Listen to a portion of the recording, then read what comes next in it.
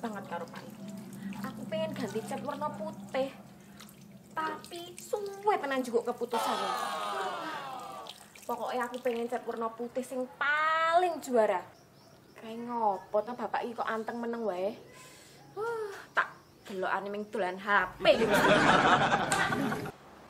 Wes to Pak, gek di ACC lho le ngecat omah ki. Sabar to Bu, turun-turun masih kok. Aku ki pengen nuansa berbeda, warna-warna terang kaya ning villa-villa kae lho Bu. Sabarku wis unlimited Pak. Wis ngene wae. Nganggo warna putih wae. Walah, kok mulai riwil to.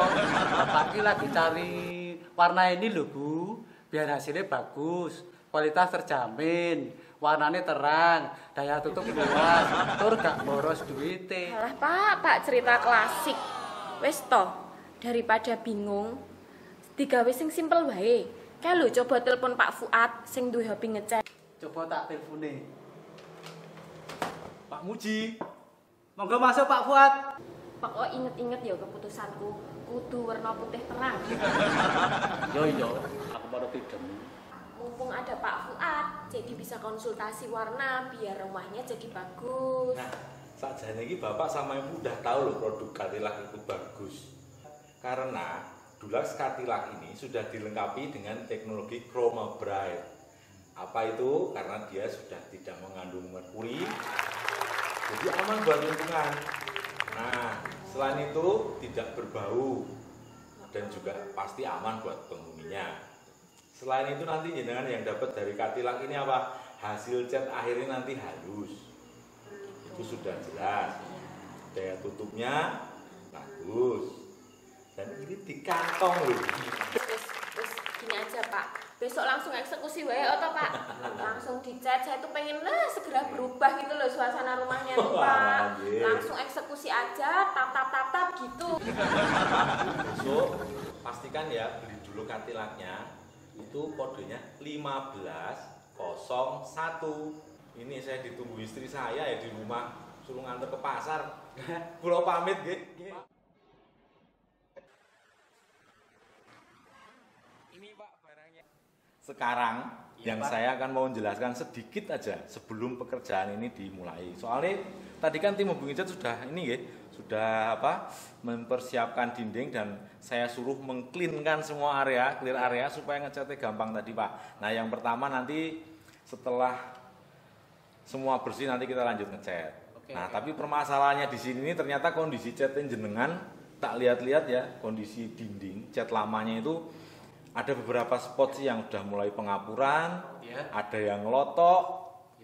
Nah, itu nanti kita harus siapkan betul-betul supaya mendapatkan hasil pengecatan yang mulus, Pak. Oh, gitu ya, Pak ya? Oke, kayak gitu. Di sini ada 3 tahapan, Pak Muji. Yang pertama nanti sebelum dicat, pastikan kondisi dinding kita servis. Nah, nanti tim Hobi Ngecat itu akan memperbaiki bagian-bagian spot yang nanti ada pengapuran atau tembok ngelotok. Nah, itu nanti kita siapkan dan kita perbaiki dulu. Perlu juga pelamir, Pak, namanya. Ada pelamir itu seperti buat nutup lubang paku kalau ada loh.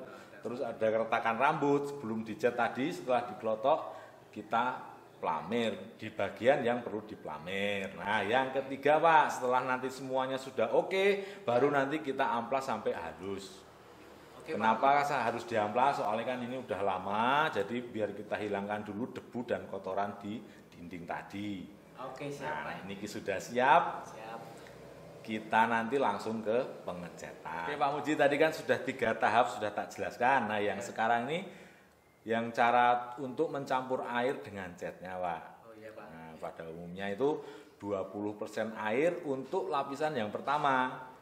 Harus gitu ya Pak ya? Oke, jadi cat dasar, buat cat dasar atau base coatnya lapisan pertama itu 20% air untuk lapis pertama. Kemudian yang lapis kedua nanti campuran airnya 10% Pak. Jangan lupa catnya tapi diaduk-aduk Pak. Jangan waton nyampurin air langsung dicat. Nah, sampun toh cara nyampur airnya tadi? Sampun Pak. Oke, sekarang kita coba lapis ke-1 dengan campuran air 20% seperti yang saya bilang tadi. Kita aplikasikan warna cat 1501 Catylac putih paling terang ini di atas cat lama.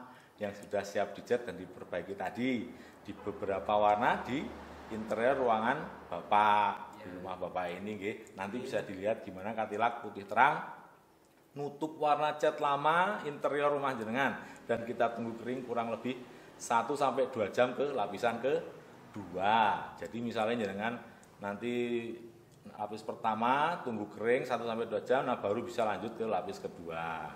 Nah ini sudah bisa dilihat toh gimana Catylac 1501 putih terang menutup di warna cat lama. Tutupannya jos gandos toh Pak. Jos niki Pak. Kita tunggu untuk lapisan yang kedua Pak Uji. Ya, siap lebih terang ini Pak. Iya. Untuk daya tutupnya Pak Uji, dulak Catylac itu 2 sampai 3 lapis, tapi semua tergantung warna. Jadi enggak semua warna bisa 2 kali lapis ya, tergantung warna juga. Dan untuk daya sebar teoritis dari Catylac ini rata-rata 8 sampai 10 meter persegi per kilonya Pak. Nggih. Nah, nanti di lapisan kedua ini sudah kelihatan toh daya tutup Catylac 1501 putih terang ini yang kita coba di atas cat lama, ternyata hasilnya wah jan halus tenan ya Pak. Dan tidak nggih, kan tidak ada baunya toh Pak? Enggak ada. Nah, karena Catylac ini sudah ada teknologi yang namanya chroma bright. Seperti yang saya jelaskan. Nggih, pokoknya jos gandos Pak. Jos ini Pak. Pancen Catylac itu juaranya putih terang. Nah oke Pak, sampun jelas loh. Sampun Pak, ini Pak. Oke. Jos gandos ini Pak. Oh, mantap. Sekarang kita ya Pak, eksekusi. Ganti cat warna ini jadi warna putih terang. Oke Pak, sambil kita nunggu proses pengecatan, kita ngopi-ngopi di belakang dulu Pak. Ayo Pak.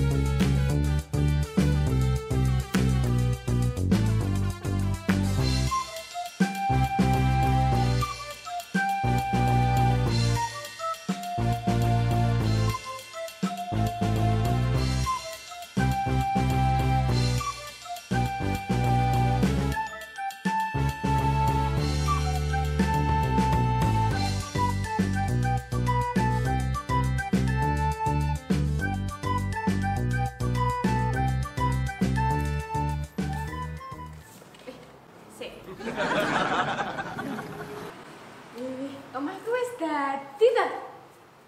Lagi niki apik. Wis cepet tenan iki. Wah, apik tenan iki Pak Fuad. Saiki pripun Bu? Wis mantap Pak Fuad. Oh, mantap. Catylac juarane putih, putih paling jos. Yo Catylac.